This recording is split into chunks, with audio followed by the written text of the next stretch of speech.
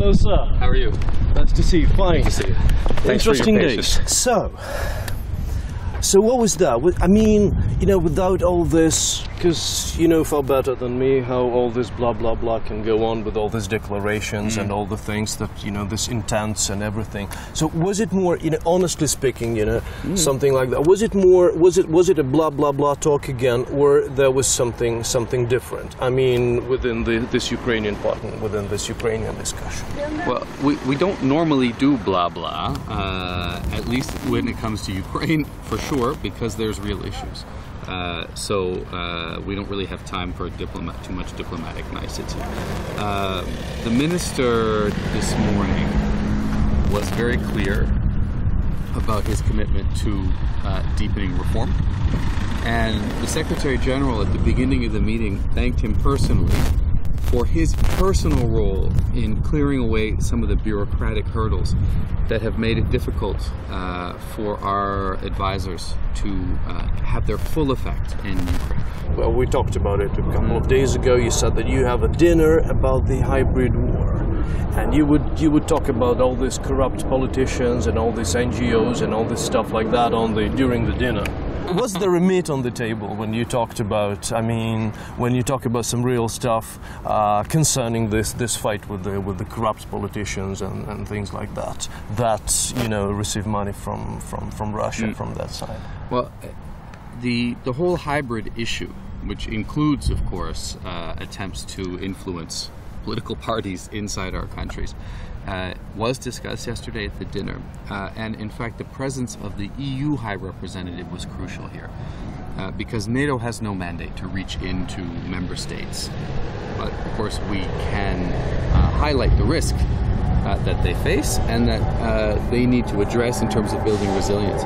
But the EU has a much stronger role, more resources, and so I know that the High Representative Mogherini discusses this with her colleagues as well. The hybrid attack includes, of course, attempts to influence domestic politics. We see that in NATO countries as well. It includes use of propaganda, very effective use of media. It includes covert military operations. It includes overt military operations. Ukraine has suffered all of these things. So has Georgia. To a lesser extent, so has Moldova. Economic cutoffs, energy pressure. So we have to look at this comprehensively. And NATO and the EU are looking together to see how we can step up support to partners, but also, of course, to reinforce our own resilience. But what exactly do you think you can do to fight that? I mean, not allowing the Russian channels to be broadcasted or buying a satellite antenna? It is first and foremost for national governments, according to their national legislation, to address this. It is not for NATO to tell them how to run their media. And we really believe in open democratic discussion, but it has to be a fair playing field, a level playing field, transparent and honest, and not be naive about propaganda and about, you know, less benign, more malign attempts to reach into our country. So, you know, I think people are waking up to what is a very well-funded, well-organized Russia propaganda campaign. It is professional and it is targeted. So we need to be aware of that and then answer this propaganda with truth, so that people see the truth and come to their own opinions. Well, I think that it was our minister who spoke yesterday, and he said that, well, as far as I understood that they've been preparing this sheet of paper, the strategy for transforming its military till 2020. And what was interesting and what was good and what was bad about that? Well, first, our advisors have been part of the process the whole time. And of course, we've been working with Ukraine for many years. We have had an office in Ukraine for many years.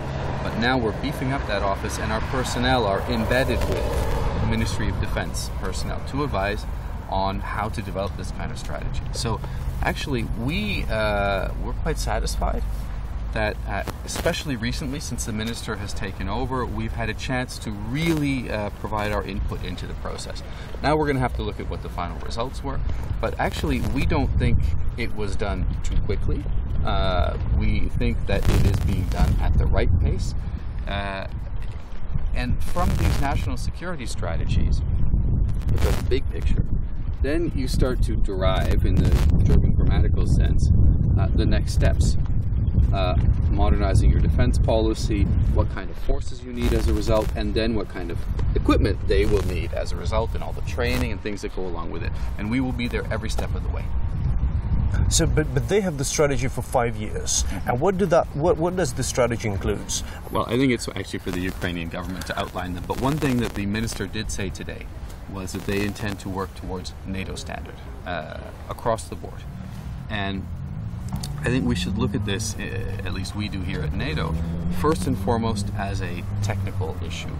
NATO standard is the global standard, highest global standard for multinational operations and for national operations. And even countries that are not members, like Ukraine, more and more take on NATO standard because that allows them to work with others. So we see now UN operations, multinational operations that aren't NATO's, where everyone uses NATO standard. So that way they can work together. So actually, we think it's a good decision.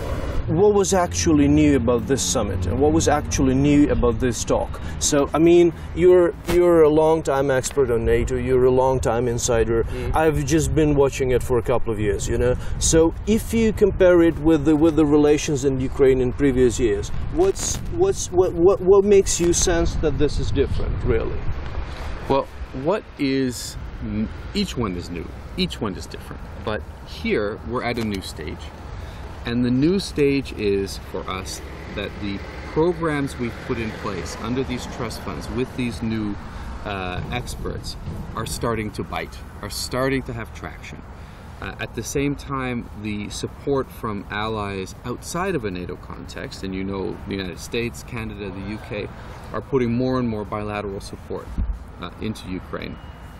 And so I think those two things, the practical sides, are really starting to have their effect. And we see, and this is the other point, we see that on the Ukrainian side, there is more and more action to ensure implementation. And the Ukrainian ambassador, Dolhov, to NATO is now going to go back to be the defense minister, and I know he will be keeping a very close eye on ensuring that there is implementation, that money goes where it's supposed to go, that people do what they're supposed to do.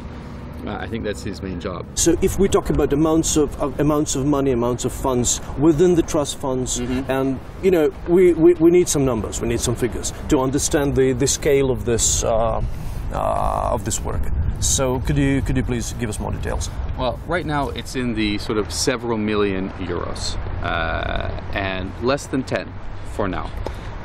But as I'm convinced that as these projects succeed, success follows success, people will want to see traction, movement, progress, and I'm quite confident that there will be more as time goes on.